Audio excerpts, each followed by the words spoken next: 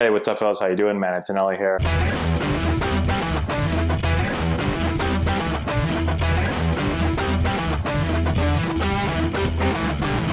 Hey, what's going on, everyone? How we doing? Matt Antonelli here. So I wanted to talk about an interesting drill right here. This is Jake Gustin, plays at Bryant. Really, really good program up here in the Northeast in Rhode Island. Jake was a player for us, for Antonelli Baseball, for basically his whole career. Really, really, really solid player. Extremely hard worker. And anyways, this isn't an endorsement for Jake, but he was doing this drill. Just came home from winter break, and he was going through this drill. And this isn't a drill that I use personally, but I saw him doing it, and so I had to run over and be like, hey, dude, talk to me about this drill. What are you trying to feel here? What are you trying to do? Took a little video of it. Really interesting, and I like it. Now, before we get into it, it's an exaggeration again. We've talked about this in other drills. Sometimes people see drills and they're like, oh, you can't swing like that in a game. Oh, no. Right? This drill, or any drill, there's going to be certain things that you're trying to work on, trying to feel, trying to exaggerate, and then hopefully get that to get into your swing in some way. I've said it all the time, if you just go and take your normal swing, you're going to just continue to take your normal swing. And if you've got issues, then how are you ever going to change anything? So here's the drill.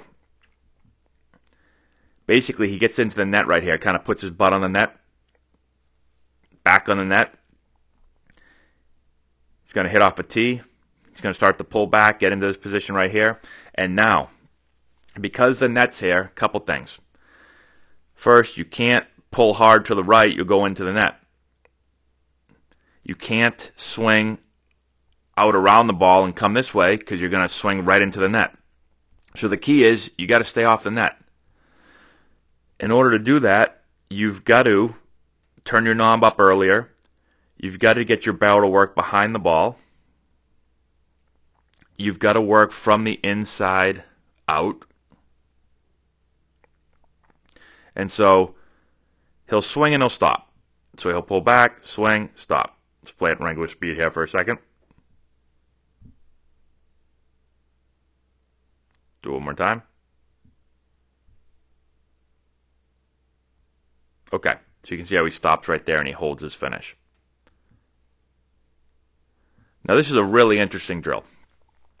And the second I saw it, I was actually, Jake was hitting and I was over here doing a lesson. The second I saw him do this, I had to stop everything and I had to come over and talk to him about it.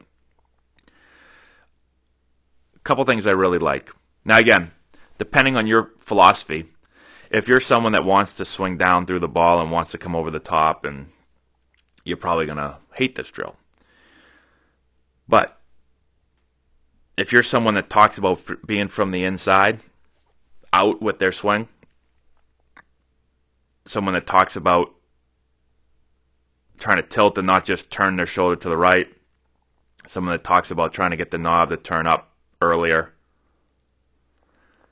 well, then this drill really puts you in a position where you've got to be able to do this. I mean, you've got to really exaggerate that. You can see how much his barrel stays inside, right? Inside the whole time. Now, he's going to go into his normal swing, and this isn't going to be his exact swing. But some of this is going to get into his normal swing. And when I talked to him about his swing, he said, I was having a hard time. I was around everything. I couldn't use the whole field. Everything I did was hooking the ball into the four hole. I'd get a ball even away, and I'd want to hook it. And so, since doing this drill, I'm driving the ball. I still pull the ball. I can pull the ball, but with better spin. And I can drive the ball in the left center field gap now better. I can use the whole field. And it's not even just about using the whole field. It's about getting better ball flight. When I'm able to attack the ball from the inside out, well, then I still pull the ball, but I'm going to hit it with better spin. I'm not going to be around it and just hook it into the four hole or to the first baseman or second baseman. But I can drive the ball. I can get in the air a little bit more now. I can drive it. I can hit for more power to my pull side and to the opposite field side. But really, I mean, probably the most valuable skill in baseball is to be able to pull the ball in the air. the great hitters, the players that get paid millions and millions and millions of dollars, can pull the ball in the air. It's difficult to do. And so if I can work from the inside, and I can get my barrel to stay from the inside and work from the inside out, well, I can pull the ball, I can get it in the air, I can hit more extra base hits. And then as an added bonus, I can use the entire field. So if they do throw me away, I can hit the ball hard the other way if I need to. But this is really cool. And again, you stop your swing here. If you're not doing this, you can see how much from the inside this works, that he doesn't hit the net. Now go and try this drill and see what happens, especially if you're somebody that feels like you are pulling off the ball, right? You pull off the ball, you come out of posture, you yank hard to the right with your upper body. Again, you work from the outside in. You're going to swing and you're going to jam that bat into the net so fast. So go ahead and try it. Let me know in the comment section below what you think. There's going to be plenty of people that are going to say this is a stupid drill. I know that. And you know, they're going to say, look at how much his barrel is dropping and working too much under the ball. Again, keep in mind this is an exaggeration.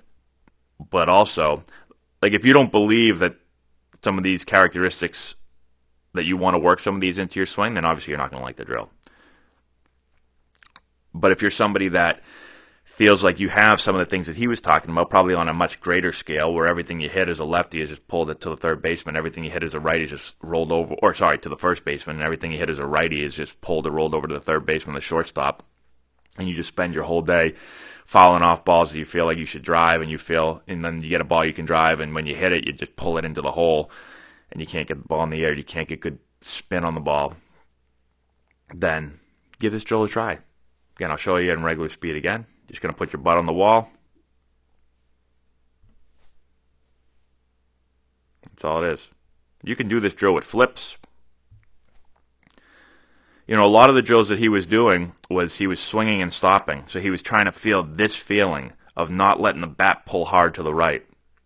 Kind of staying in this palm up, palm down position and getting the barrel to continue to work through the ball and not pull hard to the right. For a righty, it would be pulling hard to the left. So pretty interesting. Let me know what your thoughts are. Comment section below. Subscribe to the channel. Share it with all your friends. All that good stuff. And we'll talk to you later.